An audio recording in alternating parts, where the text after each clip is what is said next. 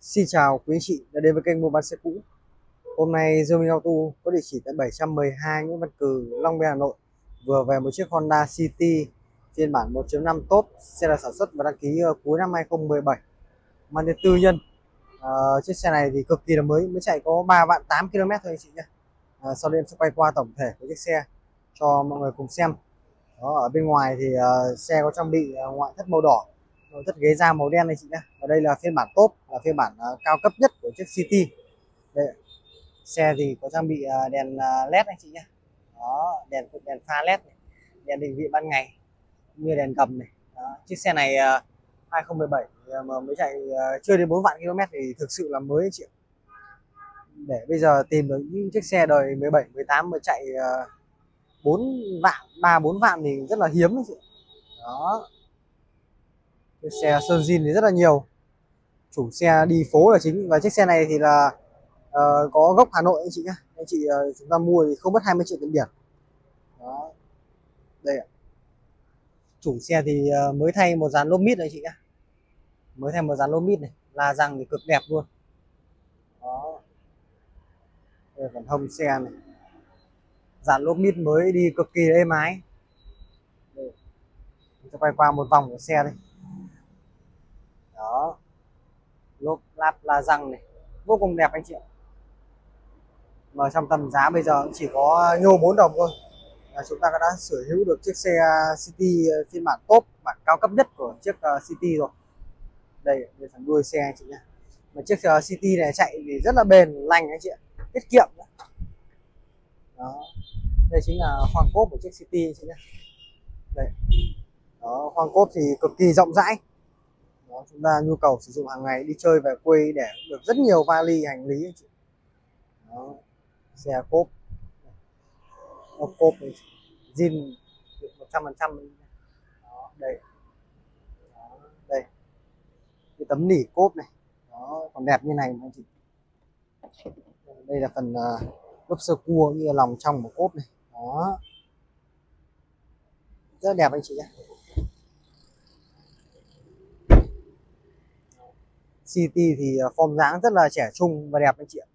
Một trong những chiếc xe hạng B được người dùng tại Việt Nam rất là ưa chuộng.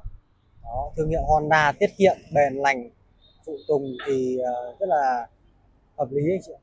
Đó, đến là phần nội thất. Đây em sẽ quay mọi người xem. Đây, tắt đi cánh cửa anh chị này. Đó, đây em sẽ quay kỹ mọi người xem tất cả tắp ly này, ghế da này. Chiếc xe chạy chưa đến 4 vạn nên thành ra ghế da rất là đẹp anh chị nhé. Đó, ghế da căng đét luôn, mặt ghế này, thành ghế này, mặt lưng ghế này. Chủ xe thì đã lắp hết thảm trải sàn đấy chị nhé, thảm trải sàn này. Ngoài ra có cả cửa gió điều hòa cho hàng ghế thứ hai này. Đây, rất là đầy đủ, dán phim kính hết rồi. Tiến đến phần ghế lái đây, đây là tắp đi bên ghế lái chị nhé. Xe có trang bị gương kính chỉnh điện này. Đó, đây là phần ghế da bên phụ này chị này. Đó, đây ạ. Đẹp chưa anh chị? Thảm trải sàn này, chiếc xe đời 2017 mà đẹp không khác gì xe đời 2021 anh chị, không hề thua kém gì xe đời 2020, 2021 anh chị cả. Đó, ghế da bên lái này, đây phần cần số của xe này. Xe có trang bị ga tự động, cruise control anh chị nhé. Đó, vô lăng sần nguyên anh chị. Đây, phần cần số này, mặt cần số của xe này. Đó, còn gai sần nguyên. Xe có trang bị màn hình này. Đó, ở phiên bản top này chúng ta có trang bị nhiều túi khí hơn. Đó, hơn là bản CVT, cũng như là điều hòa auto cảm ứng anh chị nhé. Chúng ta sử dụng cảm ứng hết. Ngoài ra ở trên chiếc City này thì cũng đã được trang bị chế độ eco, tiết kiệm nhiên liệu anh chị nhé. Eco tiết kiệm nhiên liệu này, đó, cảm biến này, cân bằng điện tử này, cũng như là cụp gương điện này. Đó, mặt tắp lô của xe này vô cùng đẹp anh chị ạ. Nó là rất là mới, cực kỳ hiếm để bên em có thể mua được chiếc xe đời 17 mà lại mới được như thế này anh chị ạ. Thế là phần động cơ thì đây chính là động cơ 1.5 của chiếc City anh chị nhé. Mình sẽ quay cho mọi người xem tất cả ốc chân máy này. Đó, tất cả những cái dấu sơn từ nhà sản xuất này. Đó, ốc tai xe này, ốc cabo này. Đó, keo chỉ cabo này. Đó, tem mác cabo này, có đường gân này, đinh bấm đinh tán này. Đây, đó, đều còn nguyên hết anh chị nhé. Đó, hộp đen này, ốc treo số này. Đó, tất cả đều còn nguyên hết. Máy thì sáng choang chị ạ, ra máy như mới chị ạ. Đó, mặt nắp dàn cò còn nguyên chị ạ.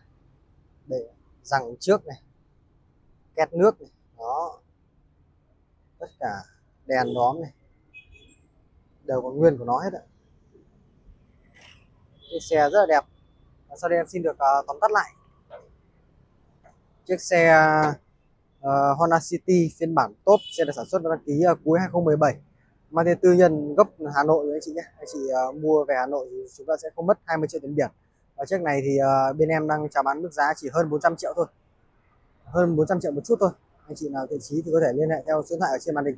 Ngoài ra có thể dùng số điện thoại đó để các bạn Zalo để bên em có thể gửi full hình ảnh cũng như là giải đáp mọi thắc mắc của anh chị về chiếc xe này. Em cảm ơn và hẹn gặp lại anh chị ở những video tiếp theo của Dương Minh Auto.